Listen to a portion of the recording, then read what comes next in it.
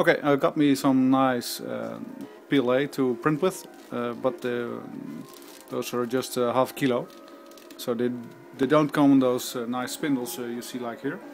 So I needed a solution to unwind them easily. So this is my setup. Well, actually it's a bucket upside down, and it's on a spinning disc.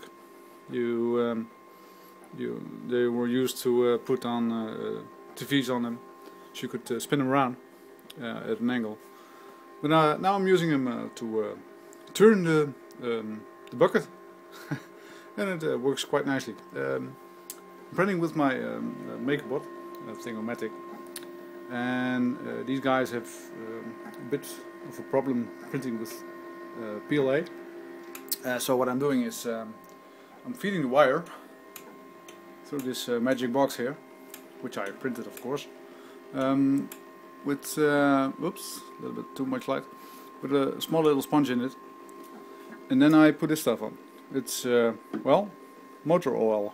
So what it does, it lubricates the wire, which you can follow down here, which gets fed into the machine. I've got a little sponge in there to get rid of some excess oil, because sometimes yeah, you just get too much oil on it and it starts oozing out of the print head. And I'm printing along here with my transparent PLA, which works quite nicely. I'm quite happy with it. I think ABS is a little bit easier to print for this type of printer, but hey,